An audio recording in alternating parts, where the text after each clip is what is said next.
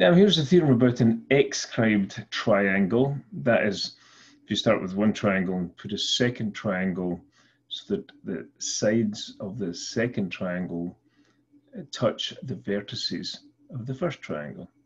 So we want to do an Exscribed triangle whose sides are parallel to the medians of the original triangle, and we're going to show that the area of the Exscribed triangle is 3 times the area of the original triangle.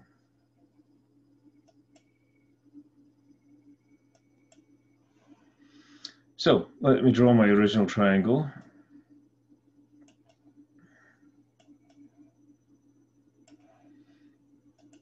And I will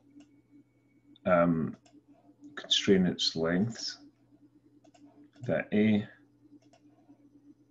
make that B, and make that C.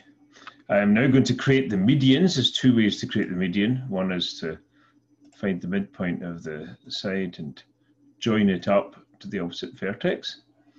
But a shortcut is to select both the vertex and the side, and then the midpoint gives you both the midpoint and the median all at once. So now we would like an Exscribed triangle. So it's kind of like this, this, and this. Well, I haven't made it quite Exscribed. I've got to specifically constrain B to lie on GH there, and we use the incidence constraint, this one here. Likewise, I constrain C to lie on HI using the incidence constraint, and A to lie on GI, again with the incidence constraint. Having done that, we now need to make the sides parallel to the medians. So we make this side parallel to this median using the parallel constraint. And we can make this side parallel to this median, again using the parallel constraint. And finally, we make this side parallel to this median with the parallel constraint.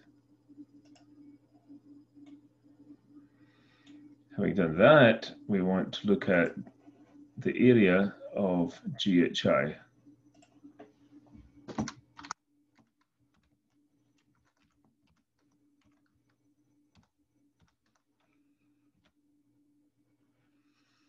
Well, in fact, we'd like to look at the area of GHI relative to the area of ABC. So let's do that.